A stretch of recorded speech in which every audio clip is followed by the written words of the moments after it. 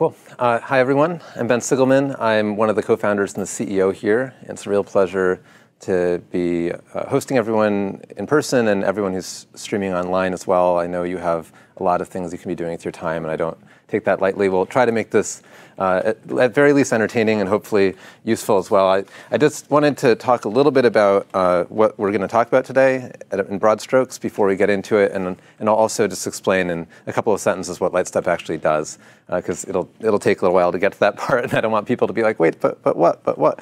So I think it's important. The market that we're serving is dealing with a pretty significant transition, and I would like to spend a little bit of time talking about that. This isn't about talking about the TAM and how much money there is or anything like that, but just literally technologically what's happening and why, and what problem is that creating, and at a very basic level, what category of solution do we need in order to understand that? So that's the first section which I'll be presenting.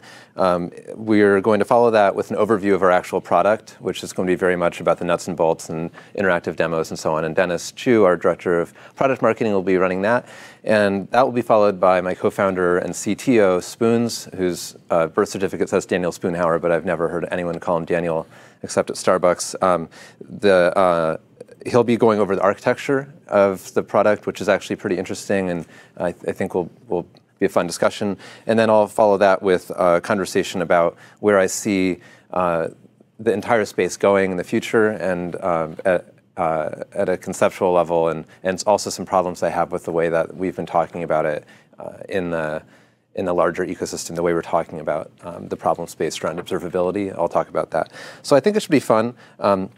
I was told I'm on strict orders not to pitch or anything, so we're really not trying to pitch here. We're really trying to explain and have a conversation. Certainly welcome interruptions from anyone in the room, or by proxy anyone who's not in the room. It would be great to have an interactive discussion here. With that said, LightStep, basically what we do is we make it easy for people who run large, complex software systems to understand how the systems are behaving. That's usually something that they care about when they're doing root cause analysis during an incident for firefighting, or when they're trying to make things faster in the steady state, or when they're just trying to get a grip of literally what's happening in production, what talks to what, how do things depend on each other, that sort of stuff, which sounds simple, but as we'll see, is actually getting harder and harder. So those are the sorts of problems that people use our product to solve. And most of our customers, in fact, I think all of them still have a monolith, but they also have some investment in microservices or serverless or whatever you want to call it. But they're moving away from a monolithic architecture. So that's kind of where we play from a platform standpoint. With no further ado, I think maybe I'll get started. Sound good? You good on the AV front? Cool. Right, so let's talk about moving away from monoliths. So there's a dream here that people have when they do this, and there are a lot of nightmares and some implications of those nightmares, and that's what this segment's really all about. I already introduced myself, so I won't do it again, but I've been thinking about this problem for a long time. I was at Google for 9 years, in 2003 and 2012, and I spent most of that time working on Google's large-scale distributed monitoring solutions. So that was Dapper, which is their distributed tracing system, and Monarch, which was a pretty significant project, but we didn't write anything about it, so it's not very well understood. But you can think of it as like a Wavefront or Datadog or Signal Effects for all of Google. And I have a lot of scar tissue from deploying those things across Google, and that's informed the experience here and will inform the discussion that I'm about to lead in this presentation. So first I want to talk about microservices and why people are doing this. So this is sort of the vision, right? You've got this idea, I think, when you move to microservices, that you're going to have these independent actors, in this case represented by these starlings, that are sentient, separate entities that are managed by their own teams, and together they're greater than the sum of their parts. And it's independent and agile and scalable and beautiful and elegant, et cetera, et cetera. So this is what people are kind of buying into, I think, when they get excited about microservices and the decoupling that comes with that. The reality often feels a lot more like this, where you feel like you're frankly out of control and you have very poor visibility into what's going on.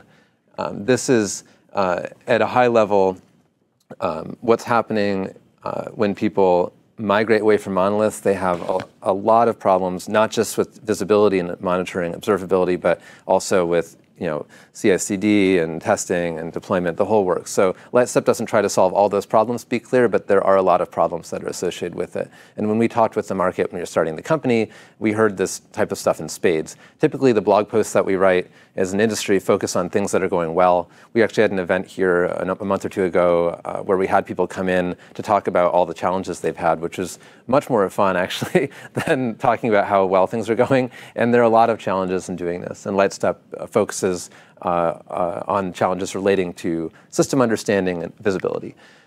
This is basically, we had one of those talks was this, the senior VP of engineering at Databricks, Vijay Gill, who's an awesome engineering leader, gave a talk about the only good reason to move to microservices, which was basically that you have no, are people familiar with Conway's Law?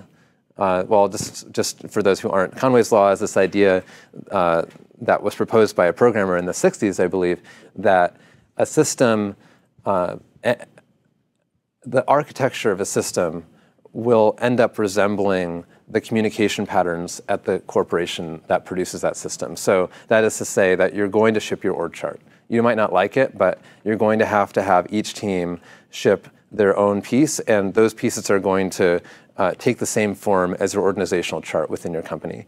And this is really what happens with microservices. You have no choice but to do this. I think Vijay's point was this is a law for a reason. It's not something you can really avoid. It just has to do with communication patterns, and that the biggest impediment to software development is the fact that you can't get you can't get around the fact that more than 10 or 12 engineers working on a single project doesn't really work. And so when you have hundreds of engineers working on a monolith, that really doesn't work, profoundly doesn't work. And I saw that at Google myself. When I started there, I was fresh out of college, and I was working on the ads front end, which is just like a sort of standard JVM monolith, 2003. And there were a couple hundred of us working on that, and it was just an absolute logjam. And indeed, they had to break it into pieces and so on and so forth. The term microservices literally didn't exist at that time, but it was something that just made intuitive sense. And that's why people do this. Just quickly draw 3 pictures. So here's a monolith. There's some kind of transitional state, which I'll just make small because I don't want to use up too much real estate. And then you have like the full microservices reality. So I think the idea is that you have the software monolith. Let's just imagine that your staffing is fixed. You have order of sort of 100 to 10,000 developers. That's when this starts to really, really fundamentally break down. And you realize that's not working. So you split things off. Your monolith is getting smaller, and you transition by having a constellation of microservices around this monolith. And then you eventually want to get to this point where the microservices are all very small and can be scoped to a single purpose and are incredibly easy to deploy and scale and so on and so forth. This is the sort of vision that Amazon is propagating with Lambda or the fast stuff. Like that's what people are getting at, I think. And of course, there's a continuum here. I think my big observation is that from an organizational standpoint, this actually does work, literally work, in the sense that the goal here is that if these two services happen to depend on each other, it's probably true that the human beings on this team need to talk to the human beings on this team. And you're all good, because it's okay for a team of 10 people to talk to another team of 10 people from time to time and establish some sort of understanding of what the API is going to be and things like that. So that all works perfectly well. I think the place where you end up getting into trouble is the fact that this service also talks to that service, which also talks to that service. And in these microservice architectures, although your team only really has a human relationship with this team, there's an implicit dependency on anything downstream. And as these service architectures get to be larger and deeper, rather than just having a diagram, a system diagram that looks like you have some kind of router with a bunch of services underneath, the customers and prospects that we see, this thing goes way down. And at Google, by the time I left, I'm sure it's more than this now, but honest to God, between the front end that took a Gmail request or whatever, pick your favorite Google product, and an actual, it was still a microservice running. If you wanted to make a big IOOP on the kernel, there was a service called D that was the disk service that you would call to do that. The number of I don't mean the number of services, but literally the number of levels of depth to get down to D was like order of 30. It's not like 3 or something like that. And that's the world that I think we're moving towards. And so the trouble is that you have this managerial problem that you solve by having human relationships to deal with adjacent services, but the system itself gets much, much, much more complex. And your actual dependencies are your transitive dependencies. And that's not something that you can solve from a management standpoint very easily unless the tooling is also adapted. And that's the problem. That's the pain point that happens here. So this is, we're going to get into tracing, which is the other half of this presentation, but microservice transactions feel like Rube Goldberg machines in practice. It's not because people are bad programmers, it's just because it's really difficult in this environment to understand the implications of your API calls that you're making, and things can get very hairy. This is my favorite tweet of all time. We replaced our monoliths with microservices so every outage can be more like a murder mystery. This is right on, right on. And it's not, it's one of these stranger than fiction things where it's funny, Dennis will present a demo app that we spent, a couple of sprints building this demo app just to demonstrate how microservices really work and how they look. And we tried to make it realistic. And still to this day, our own actual system generates, in my mind, much more realistic data than we can ever get out of the demo app. It's really hard to intentionally engineer things as complicated as what happens in reality in production. And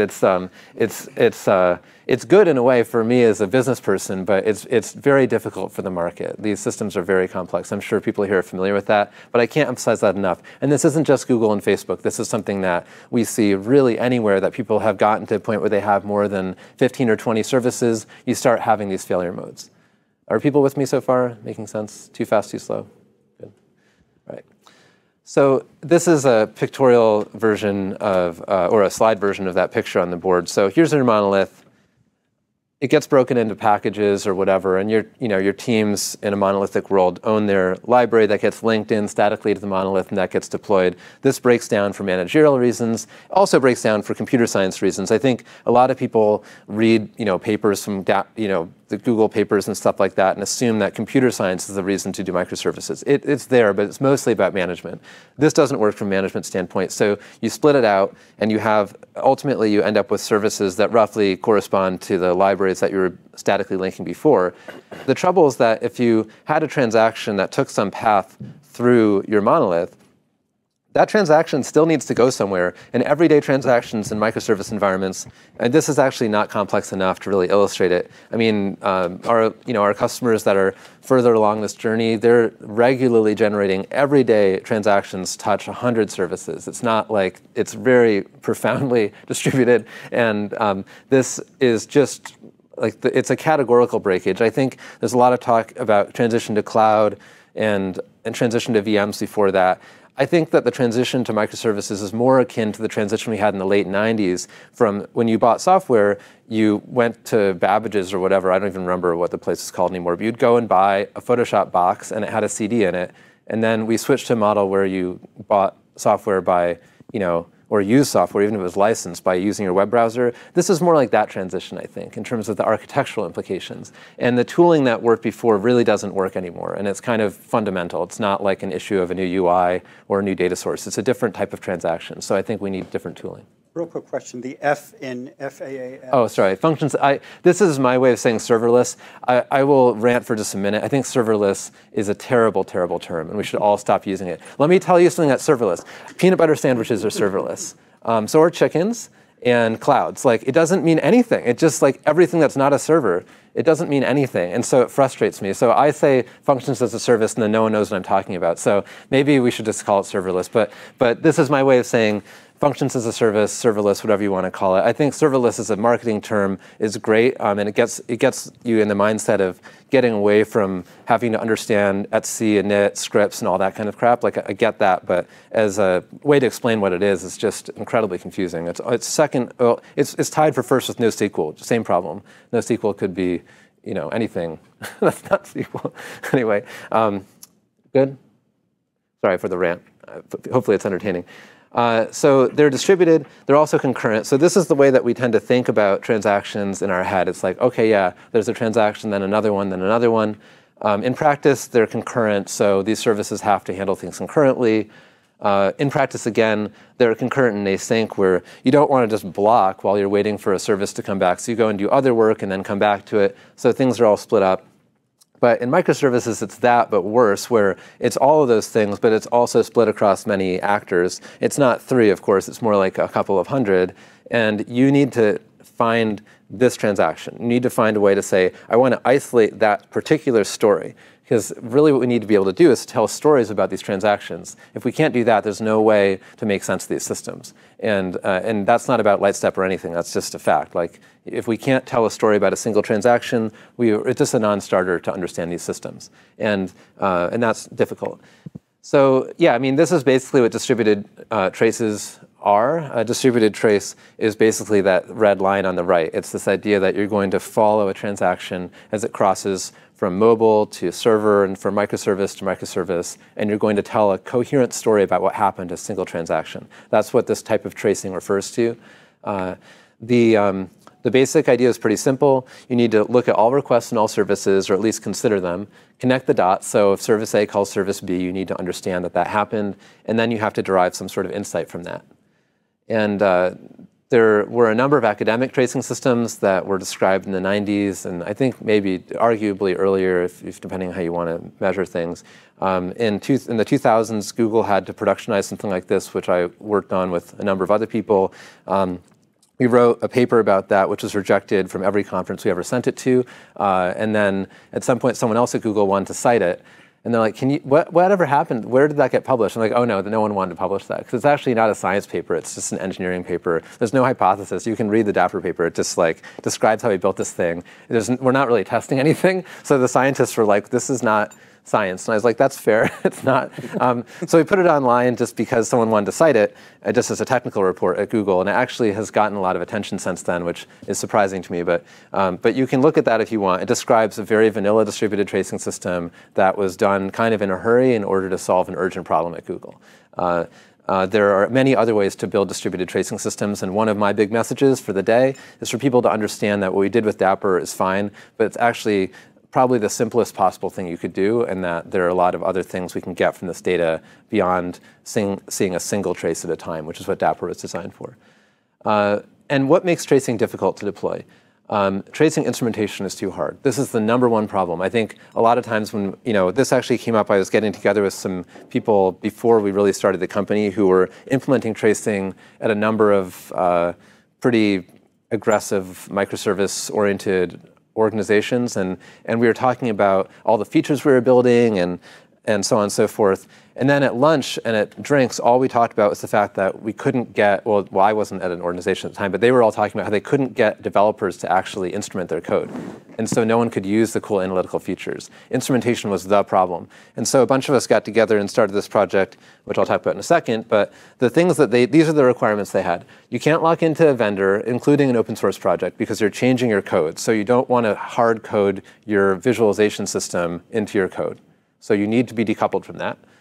You can't monkey patch. So even in Node and Python and Ruby and PHP, it's possible at a language level to monkey patch the system, kind of like an agent, but that doesn't really, go ahead. Can you define what monkey patching is? Yes, absolutely. For everybody else, I know exactly. No, it's a great question. Monkey patching, yes. Monkey patching is when you hire a trained monkey and you put them at the keyboard and then see what happens. No, it's when you, the term monkey patching is obviously a little pejorative. It's because as an engineer, you want to be using clean APIs to make changes to your code. And monkey patching is when you decide to not be so clean. And in languages like Python, PHP, Ruby, JavaScript, et cetera, it's possible to not change the code, but change the behavior of the code from the outside. So you say, I'm going to write code that's going to say, well, listen, I don't care what the programmer actually said. We're just going to interpose. When they say they want to call this service, I'm going to say, oh, no, actually, before you do that, let me interject and do some accounting and change the bits and change what's going over the wire, and then hand the control back to you and hope nothing broke. And when it doesn't break, it's very clever because the programmer doesn't need to do anything, but it often breaks, and it's really difficult to maintain. So in general, it's thought of as is like almost automatic code debt, where you're going to make this change. It's very elegant in a way because no one needs to know about it, but it's going to break someday in a way that no one's going to know about until it happens. And so it's sort of frowned upon in my mind. And so the developers that I was speaking with didn't want to pursue this approach, I think for good reason. It's also very dependent on the internals of projects. So rather than relying on their API, you rely on their implementation, which is almost definitely a bad idea. And then there's also a lot of interoperation, handoff woes. Distributed tracing is distributed. So everyone in your entire architecture needs to agree about specification level things like what the data model is and how you're going to describe things, et cetera. And that's hard to do without some kind of rigorous effort. So this is what open tracing was for. We actually started a project called DCP, which stood for Distributed Context Propagation. That didn't sound very good, so we called it open tracing. I was checking my time. I'm doing OK. This works for developers who are building kind of quote-unquote cloud-native microservice applications. It's also helpful for people maintaining open source software. It can be anything from an Express, like Node Express or Drop Wizard in Java or Django and Python, those sorts of frameworks, to people maintaining databases, to people maintaining things like Cassandra. Those sorts of projects benefit from having tracing built in natively. And it can also benefit people who create tracing systems or monitoring systems because they only have one API to bind to, and then they can get coverage of many different things. So open tracing is really an API standard. It's not, to be clear with LightStep, it's not some open core thing. LightStep is not built on top of open tracing like, I don't know, what's a good example? Like Confluent is built on top of Kafka. It's not a lot of IP. It's just a standard that's used to make developers, open source package authors, and vendors program against the same API, which has benefits for everyone. So it's more of a marketplace type of thing. Speaking of the marketplace, this is actually out of date at this point, but it's very well adopted, and there are a lot of places where it's being used. I think there are some languages that have been added since this slide was made, and definitely some vendors that have been added since the slide was made. But the idea is that if you use any of these things, open tracing is supported, and it's a very light API, and so it's not difficult to add more support for vendors or languages or projects. The benefit of this is that this tracing instrumentation problem, which I was referring to earlier, gets a lot easier when you have a standard you can program against. So I did want to say a quick aside, which I get all the time.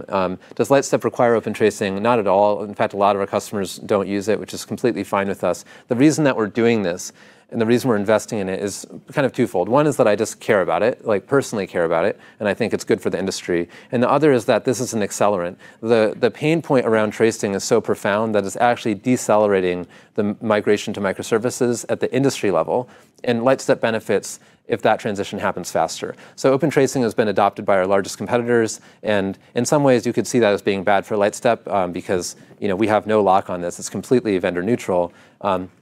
I think that's great. I just want to see the industry move as fast as possible in this direction. It's going to get there eventually. I just want it to happen quickly. So LightStep is investing in open tracing because we see this as something that's good for the industry and moves the industry more quickly towards modern architectures. But we don't actually depend on it at a product level. We're pretty omnivorous about data. And then my last little segment here before I'll hand it off to Dennis, and you can actually see what LightStep does in more detail, is who cares about this. So hipster companies, I've tried to find a picture of a hipster online. That's the best I could do. They care about this stuff for sure. They're usually founded within the last 10 or 15 years. They're early adopters for sure, but they're also early inventors. They actually write a lot of the systems that people adopt at larger enterprises and make meaningful non-bug fix contributions to open source. Lyft is a great example of a company that's created some awesome open source with Envoy. They put that out into the community. They don't make money off of that, but they needed it for themselves and then open sourced it just for all the usual reasons, and that's great. They usually left Monoliths years ago, not completely, but they started migrating years ago, so they're a bit further ahead in their transition.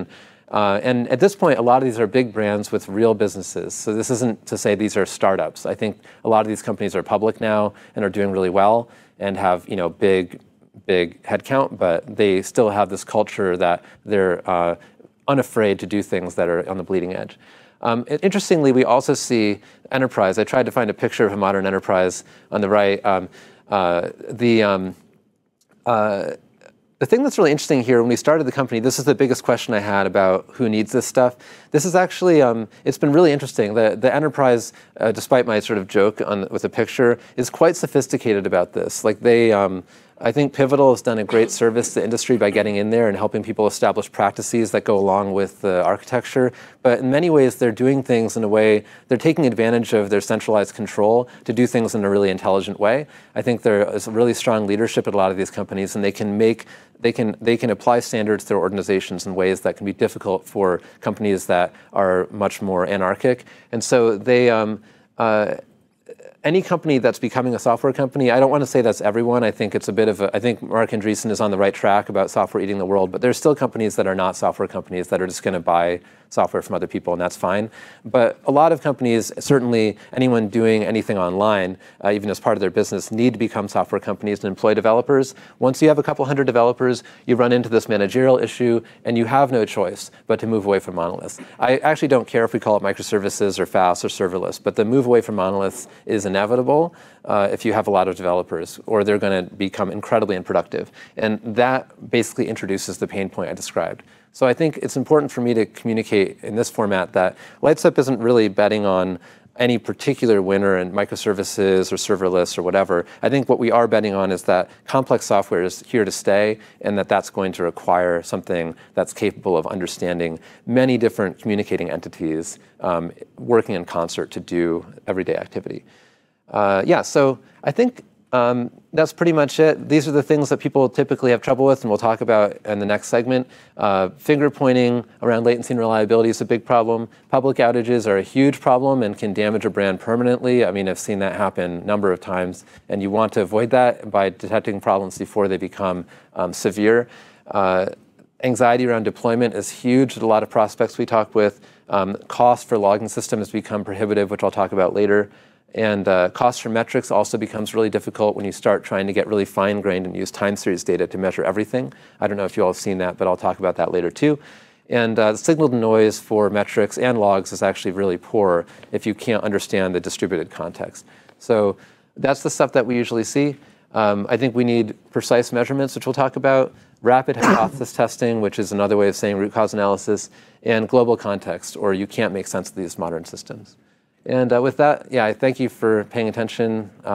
Any questions before we proceed? Well, I have a quick one while he sets up. Yeah. That previous slide where you showed language support, you said a couple other languages were on the list but not on the slide. Yeah. Do you know if Elixir offhand is on that list? That's a good question.